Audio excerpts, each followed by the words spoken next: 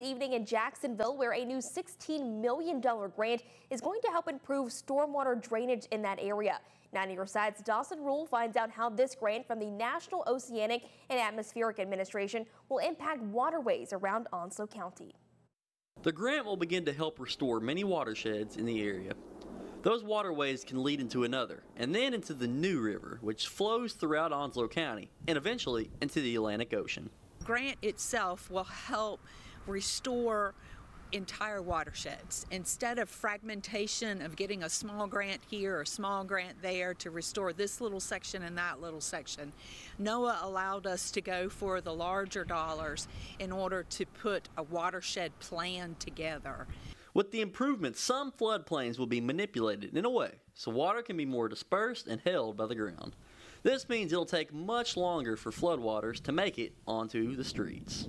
And what we will be doing is actually increase the floodplain so that as it rains, this rainwater has somewhere to go. By increasing the floodplain, what you do is most of our streams have gotten very narrow.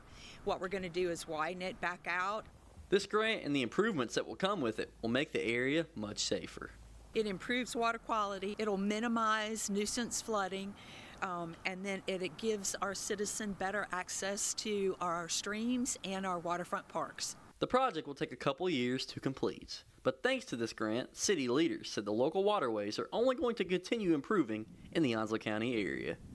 In Jacksonville, I'm Dawson Rule, 9 on your side.